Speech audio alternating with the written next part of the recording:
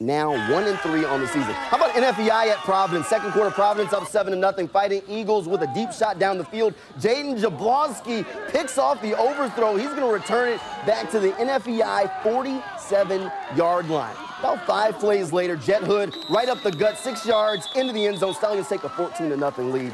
Later on in the second, Samuel Hayward, son of a former Jaguars player on defense here. He's son of Reggie Hayward. He's going to look a little bit like his dad on this play. Coming around the edge, you'll see the big guy coming to the screen, going after the quarterback. Providence defense was stout all night. I mean, you can tell by that sack. Ensuing Providence possession, Mason Williams, son of former Jaguar, and Providence head coach Mo Williams sneaks it in from 5 yards out. The Stallions stretch the lead 22-0. That's the last score we have on that ball game.